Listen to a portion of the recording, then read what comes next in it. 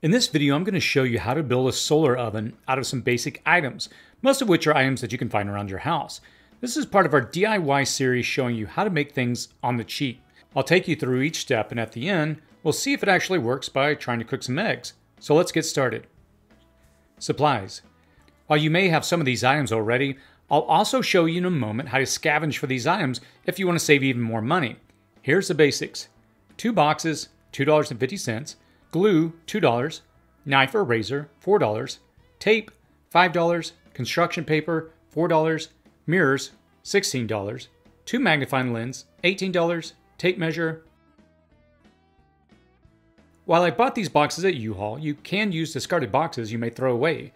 Regarding the magnifying lens, if you want to do a little scavenging, the screen on rear projection TVs from the 90s and 2000s is a big Fresnel lens that can be removed and used.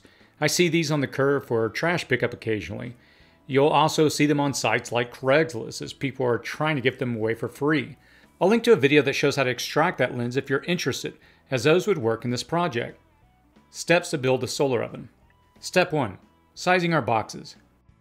For this project, I'll work with these 2 small boxes that we'll resize. What we want in the end is for 2 boxes with the same depth and with 1 box slightly smaller so it will fit inside the larger box with room on sides. To achieve this, you can take boxes that you probably already have laying around and resize them, which I'll show you how to do. The key to remember is that based on the size of the resized boxes, it will determine the quantity and size of your mirrors and magnifying lens. For example, I have 2 magnifying lenses, so if I put them side by side and measure them, I'll know the width and length of the box.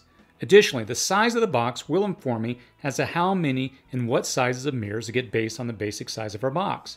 Okay, so let's start with determining our depth and resizing the boxes to match this depth. I'd like both boxes to be 8 inches deep. Again, you can adjust the depth as you see fit based on what you foresee putting inside the box to cook. For the box that we're going to make smaller, we want a depth of about 8 inches. All I have to do is measure a depth of 8 inches from the bottom and mark it off all the way around, and then we're going to cut it with our knife.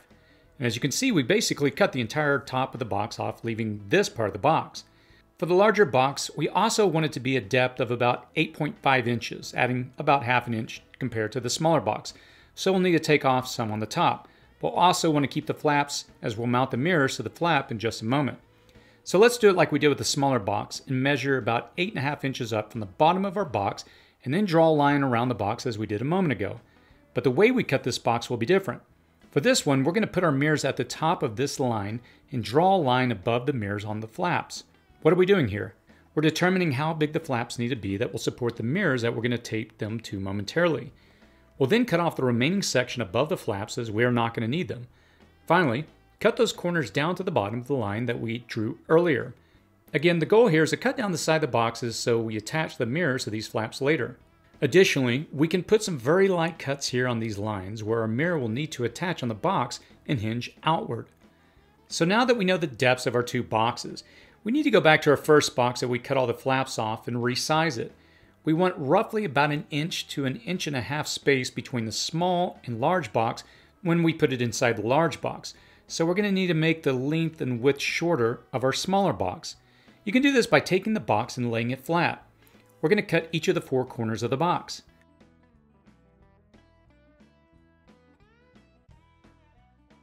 Next, stack the short sides and the 2 long sides on top of each other. You're going to want some type of cutting surface, which we'll place underneath these boxes. We're going to take about 3 inches off the length on the long side of the box and about 3 inches off the short side of the box. To do this, measure 3 inches on the long side and 3 inches on the short side and draw lines.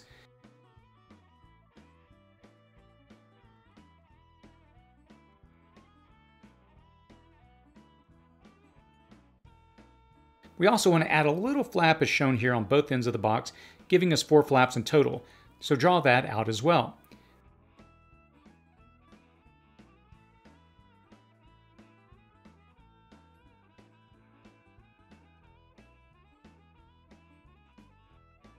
Now, cut around the lines we just drew, again, leaving the little flaps here.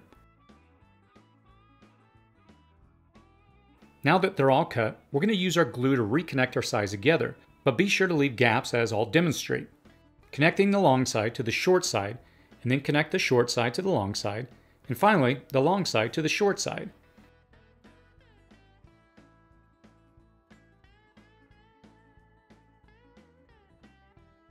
Now while filming, if you notice, I accidentally glued two of the long sides together.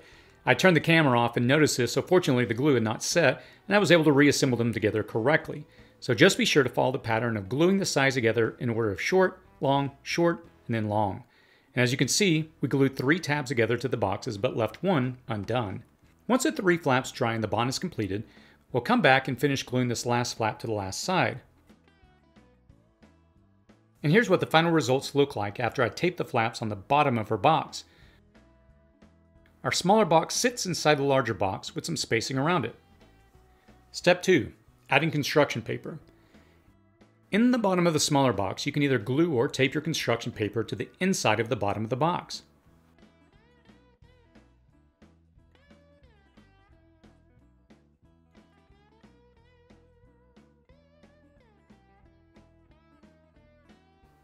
Step 3. Add the mirrors. So let's add the mirrors to the flaps of the larger box. These mirrors will serve to focus the rays of the sun into the box and heat it up.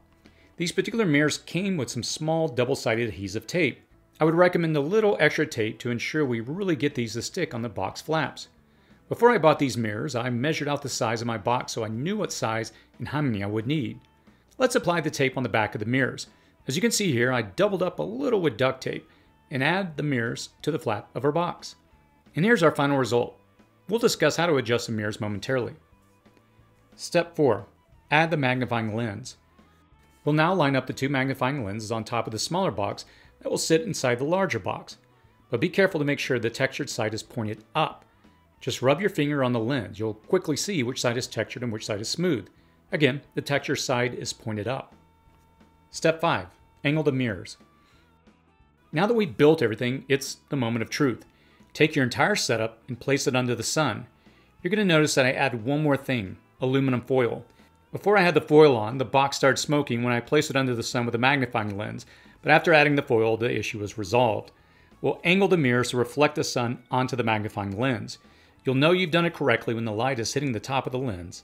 We can keep these mirrors in place using sticks that prop up the flaps that the mirrors are taped to. At this point, you're going to notice that it will take a little time to figure out, so be patient if this is the first time you try it. Does it work? Shown here, I'm using a meat thermometer, and on my initial trial, I got a temperature that came to 167 degrees Fahrenheit. Next, I added some eggs in a small pot to cook them. Now it's important to note that you've got to be patient, as it took me a little over an hour to cook these. If clouds are overhead, definitely expect that this is not going to cook as quickly. But the key takeaway is that we didn't have to use any energy source other than the sun, using items that you can pick up that are affordable or find if you're willing to do a little scavenging. Hopefully this video gave you enough information to help you build your own DIY solar oven. Now the beauty of this is obviously you don't have to have fuel on hand. You can just use the sun overhead, but you do have to be patient. It's not going to cook things right away. It might take an hour or two, and you kind of have to babysit it, move it around to track with the sun and adjust the mirrors. But at the end of the day, it will actually work. We'll also post a link up in the cards in the description and comment section below to a video where we reviewed a professional solar oven like this, but of course it was professionally made. If you have any feedback or any questions, feel free to post that below in the comments section. As always, stay safe out there.